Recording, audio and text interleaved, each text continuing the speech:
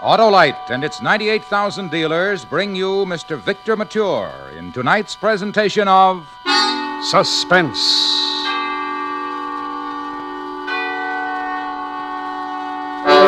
Tonight, Autolite presents a true story. The tragic and mysterious history of the most famous early California bandit, as told in The Love and Death of Joaquin Murieta. Our star, Mr. Victor Mature.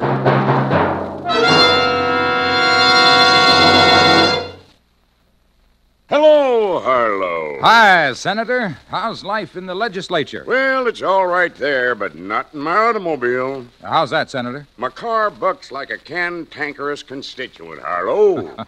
Sounds like spark plug trouble, Senator. You know, if spark plugs aren't functioning properly, you just can't get the smooth and economical performance you expect from your car. Well, how do I veto the trouble? Just visit your neighborhood Autolite spark plug dealer. He's an expert on cleaning and adjustment, and he services all makes of cars. But suppose my spark plugs are worn out and need replacing, Harlow. Why, then your Autolite spark plug dealer will replace them with a set of super smooth, world-famous, ignition-engineered Autolite spark plugs, either standard or resistor type.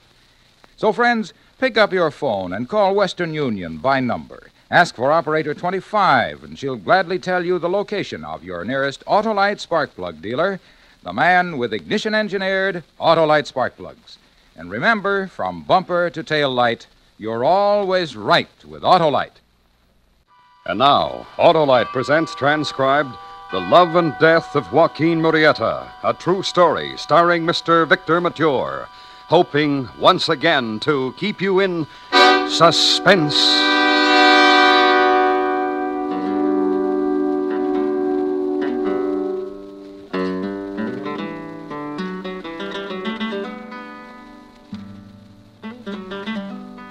To whomever it may concern, I leave this letter to explain how, with justification, the son of a grandee in Mexico, the son of wealth and prestige and courtesy, can be turned into an outlaw and a killer.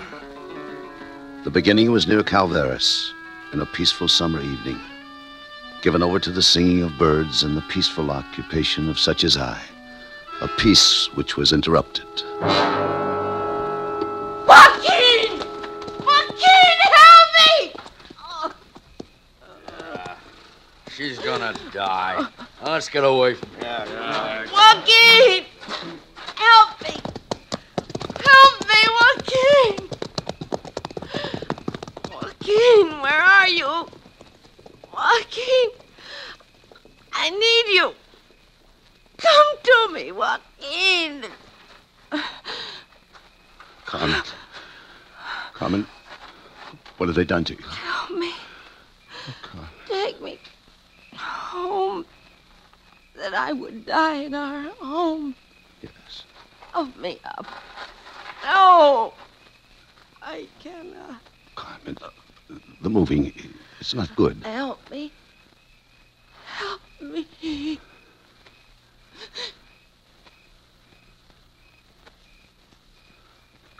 Carmen. Carmen.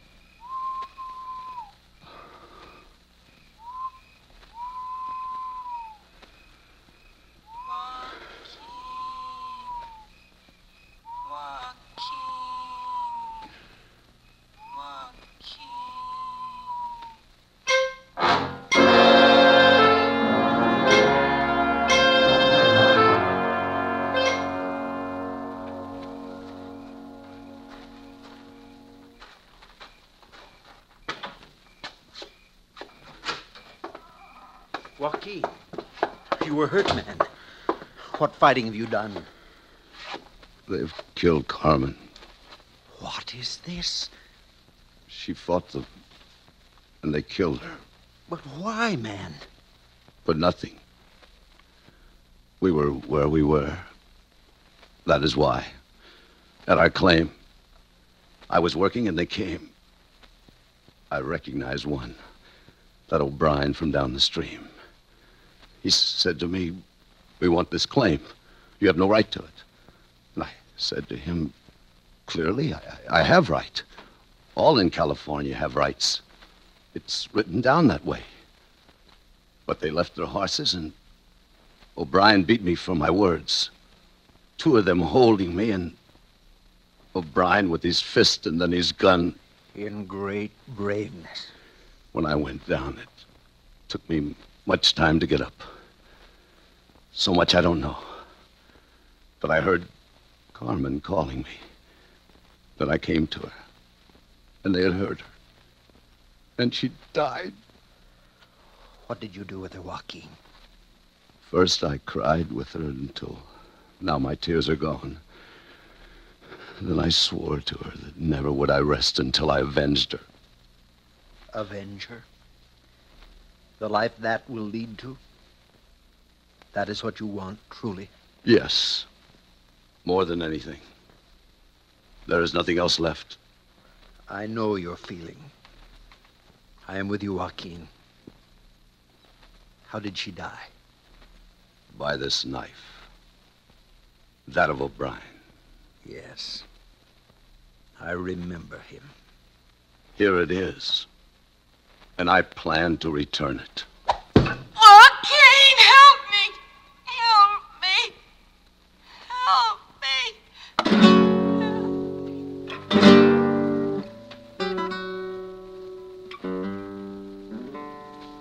Not as part of the justification. I remarked that my wife Carmen and I left Sonora, Mexico to go to the California gold fields with dreams of happiness and wealth.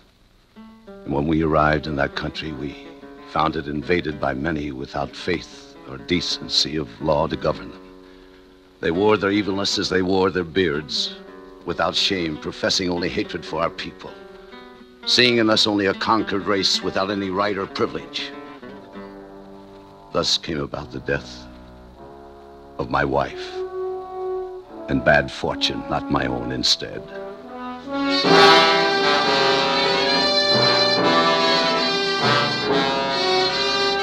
I believe that I died partly, the night she died fully. Part of my mind went with her, and that which I kept would allow nothing but hate and desire for revenge to come to it. Later that same night on the road to the place where I was sleeping, I saw a figure riding towards me. This was the first time I was sure that that part of my mind had gone with Carmen. The moon was high and white, and when I saw this man was one of them, I knew it was O'Brien.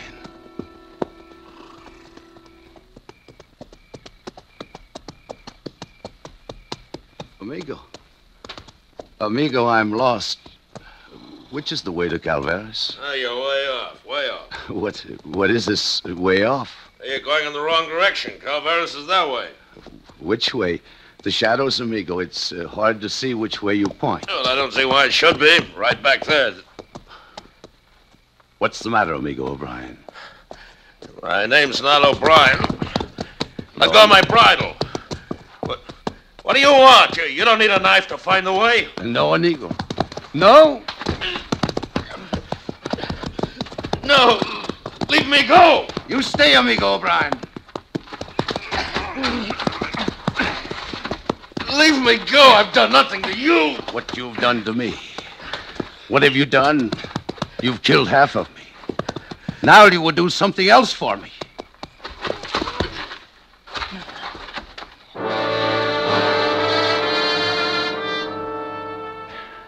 And then I looked at him. And with the moon right, I saw it was not O'Brien. And then I knew I was a killer, and that a price would be put on my head.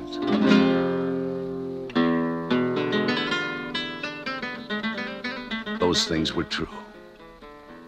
And I quickly drew around me those who had been hurt also, though none so deeply.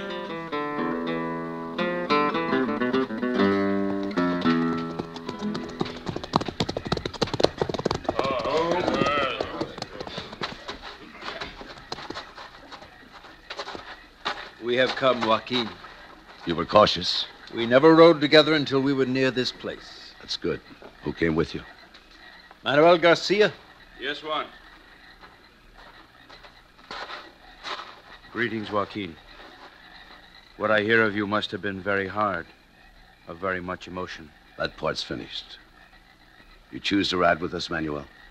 I am here, Joaquin. For what other reason? To smell the night air? What they did to your brother, is it enough? Enough. He bought a horse from them and committed the crime of riding him home. On the way, others stopped him, accused him of stealing the horse. They tied him to a tree and horsewhipped him. Then, without the privilege of being conscious, they hanged him from the same tree. Would you judge that to be enough? Welcome, man. I will kill well, Joaquin. Who else, Manuel? Luis Guerra. Yes, Manuel. Here is one you do not know, Joaquin, but he is conditioned. Luis Guerra. Good evening. You're young, Luis. Young enough to come to California with my mother and father. The land of gold. What you found instead? They are dead. Our claim is worked by others. Is it enough, boy? To ride with us? You are young, and none of us know how long we will ride or how long we will live. I saw them die. It was enough. Pedro Gonzalez and Fernando Fuentes.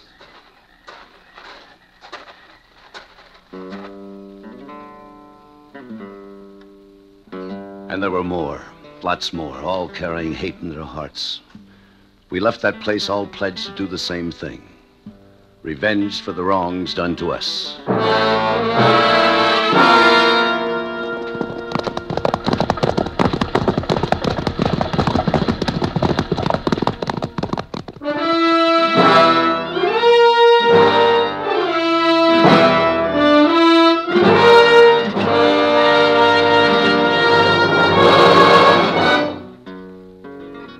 Autolite is bringing you Mr. Victor Mature in The Love and Death of Joaquin Murieta. Tonight's presentation in radio's outstanding theater of thrills, Suspense.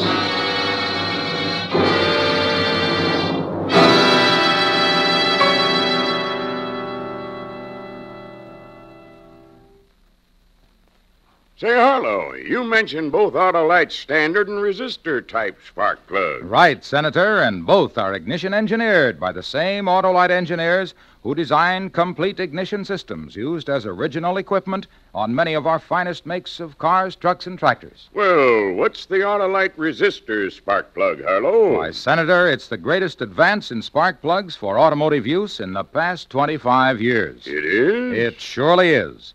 The built-in Autolite resistor makes possible such amazing advantages as double spark plug life, smoother engine performance, and quick starts.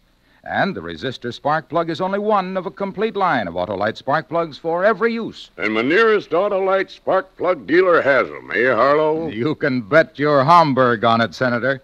Friends, see your Autolite spark plug dealer for a spark plug checkup soon. To learn his location, just phone Western Union by number and ask for Operator 25. And remember, from bumper to tail light, you're always right with Autolite. And now, Autolite brings back to our Hollywood soundstage Mr. Victor Mature in Elliot Lewis's production of The Love and Death of Joaquin Murieta, a true story well calculated to keep you in suspense.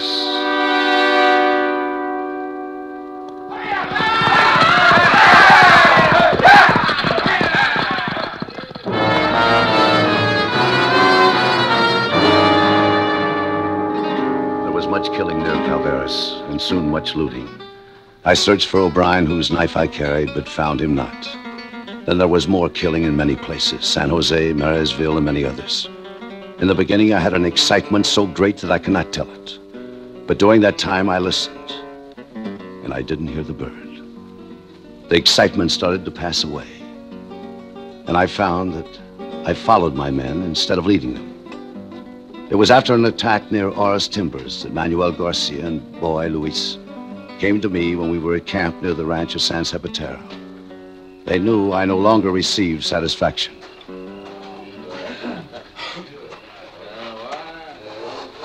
What is it, Joaquin? You do not drink with us, you do not laugh. In seriousness, Luis and I have been speaking of this. You're not like before.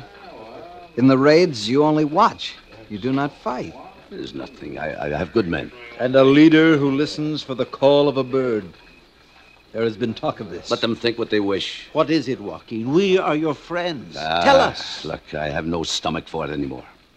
For what, man? For all the killing. This I hear from you? You who brought us together? Who was something very barbarous in the beginning? Was something very brave in the beginning? Yes, Juan. From that one you hear all this. I'm going back to Calveras. Oh, yes. To listen for the bird? Or to fight the posse that was so cowardly as to drive us away? My mind is set. Back to Calveras? Why? Is it truly the bird? Joaquin? In this, to me, there is something more personal and terrible. More than to any of you. In the beginning, it was part of me. Yes, call it the bird. But now, this general killing, one camp, then another. To me, it only builds a reputation for our people that's not good. There is much gold that builds, too. It has a reputation. I didn't start for gold. I started to kill a man, and I haven't found him. You have found many. None who is personal. And that I don't like. The O'Brien, whose knife you carry. Yes, O'Brien. That I could go back and find him, then I would join you again. You go alone? That is not my choice. One to go with me. If your mind is set, I will go. There's a smaller price on Luis's head. He's not known so well. I'll go, Joaquin, if that is what you want. Thanks, Luis. I waited many weeks so that I would not have to ask you. If I had known, Joaquin. Thanks. I wish the morning would come so that we could leave. Luis. Listen, Luis. Juan. What, Joaquin? What is there to hear? Nothing, my friends, nothing. You do not comprehend.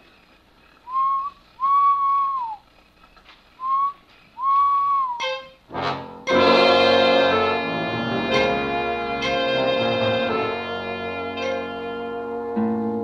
knew my thinking was right from the omen of the next morning. A golden sunrise and a soft south wind.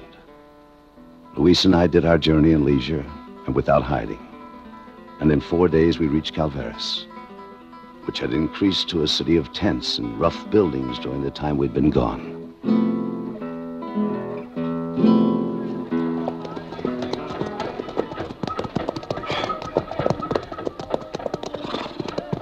This place has missed us. We had it burned to the ground. Perhaps we'll come back someday. I hope so.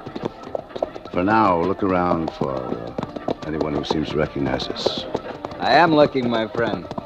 But for anyone who would not know Joaquin Murieta. The town is filled with strangers.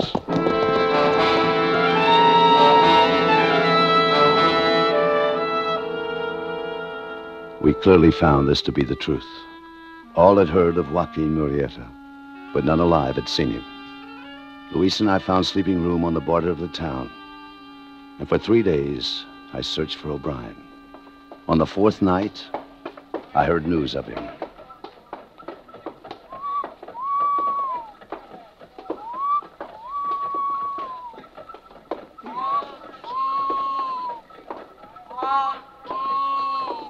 Luis, wait. Yes? Luis, we will have a drink in this place. Come.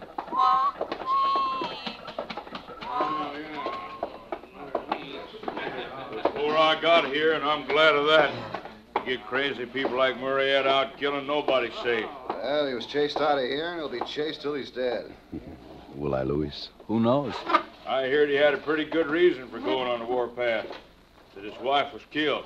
Joaquin? That ain't true. He was trespassing where he didn't belong, working a claim that didn't belong to him. Joaquin, help me. Help me.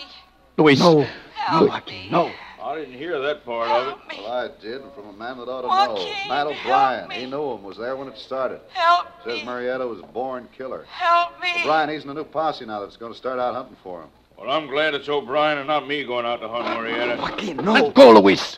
What I hear, he's got a bunch of cutthroats big enough to beat it. Or Buenas noches, senors. Pardon the intrusion. I heard you speak of two things close to me. Well? This Matt O'Brien, who's a friend of mine, and the other is Joaquin Murieta. What about Murieta? Well, I've just come from the south, and I heard where this Murieta is. I would like to tell Senor O'Brien. There's a price on Murieta's head. Why should you want to help somebody else get it? Senor, I am of the same people, and I don't sell my people. Murieta, he was sent crazy by what happened. The rest of us are not crazy. Where'd you hear he was? To the ranch San Cipateras. You know where? See, but I tell only Senor O'Brien. Senor, there's no reason for that gun. How do I know who you are? You all look the same. Come on, Sam, keep him covered with me. Take his gun. Yeah. All right. You want to go to Matt O'Brien, do you? Si, senor. Then Sam and me will take you. Go on.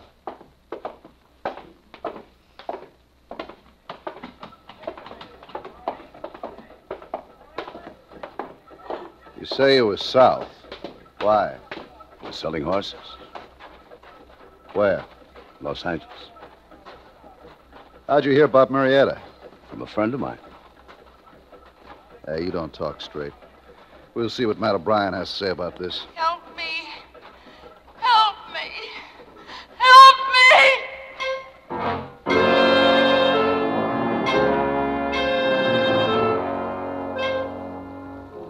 It was a rare situation with many possibilities. I'd seen Luis slipping away when I went to the table of these men, and I knew clearly that he would come to my aid if he could. But my worry was that he would come too soon, before these men could take me to O'Brien. Then my worry was that he would not come at all. Lamps on. He must be home. Hey, what?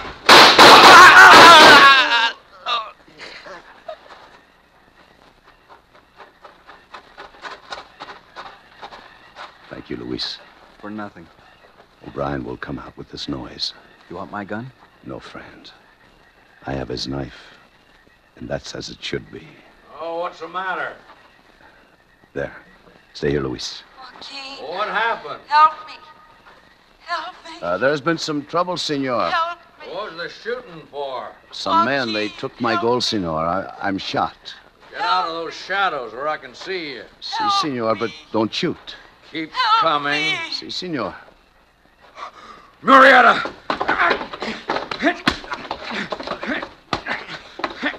Remember well, O'Brien. No! Remember well. Joaquin!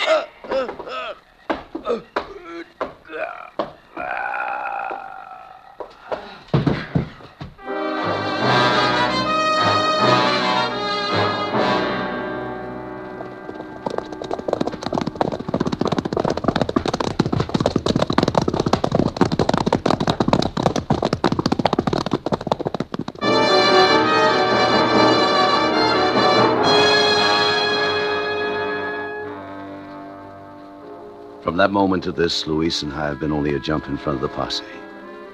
But last night, we heard them ride by as we lay hidden. And all this day, we have heard or seen nothing. We've rested, feeling safe. And I've used the time for the writing of this history, which now is ended. I know the debt can never be paid. There is no way ever to avenge Carmen's death fully. But I've done my best. But now I've had enough. I hope to follow this letter soon to Sonora and take up the peaceful life of a gentleman again. My loss will never be. What is it? I think I heard something. I don't know. Where? From below.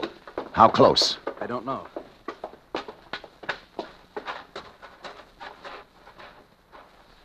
There. Look, a horseman. Will we ever stop running? Come on. Luis, above us. Look. This is no good, man. That way, Luis. Then towards the grove. Hey. Wait. They're there, too. What did this day of rest do to us?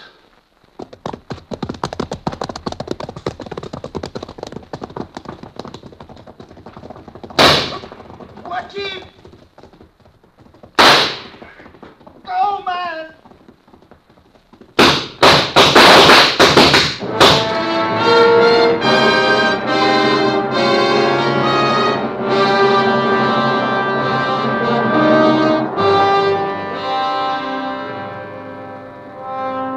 Perhaps that was the end of the history that was written there in a canyon, which is now a residential section of Los Angeles. But supporting details are scarce, and rumors are many and varied. There were those who said that Murieta did die that day. There were others who said that only one body was found, and that there was some doubt as to who it was.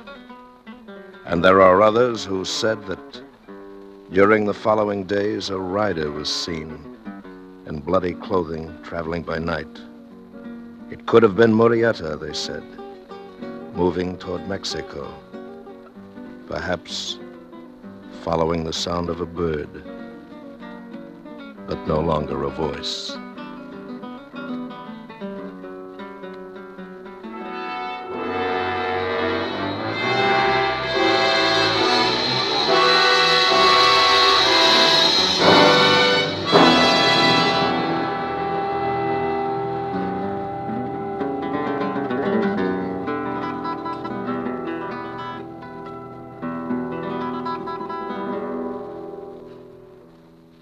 Suspense, presented by Autolite. Tonight's star, Mr. Victor Mature. This is Harlow Wilcox again, speaking for Autolite, the world's largest independent manufacturer of automotive electrical equipment. Autolite is proud to serve the greatest names in the industry. That's why during these early months of '53, the Autolite family joins together in saluting the leading car manufacturers who install Autolite products as original equipment. Our Autolite family is made up of the nearly 30,000 men and women in 28 great Autolite plants from coast to coast and in still other Autolite plants in many foreign countries. Our family also includes more than 18,000 people who have invested a portion of their savings in Autolite, as well as 98,000 Autolite distributors and dealers in the United States and thousands more in Canada and throughout the world. Our Autolite family will salute the Plymouth division of Chrysler Corporation on the next Autolite Suspense television program. If you live in a television area, check the day and time of Suspense on television so that you'll be sure to see this program.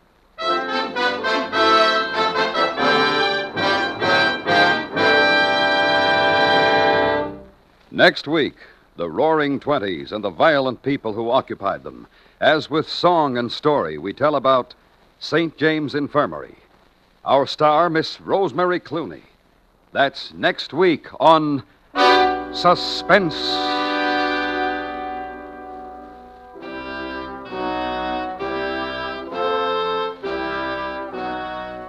Suspense is produced and directed by Elliott Lewis, with music composed by Lucien Morowick and conducted by Lud Gluskin. Portions of the program were transcribed. The Love and Death of Joaquin Murieta was adapted for Suspense by Gil Dowd. The guitarist was Jose Barroso. In tonight's story, Harry Bartell was heard as Luis, William Conrad as the narrator, Virginia Gregg as Carmen, Joseph Kearns as O'Brien, Harley Bear as Juan, Hy Averback as Joe, and Jack Crucian as Manuel. Victor Mature appeared by arrangement with 20th Century Fox, producers of Taxi, starring Dan Daly. And remember next week, Miss Rosemary Clooney in St. James Infirmary. Tonight, Autolite is pleased to congratulate the Boy Scouts of America and their leaders on their 43rd year of guiding boys to a future of fine citizenship. This is the CBS Radio Network.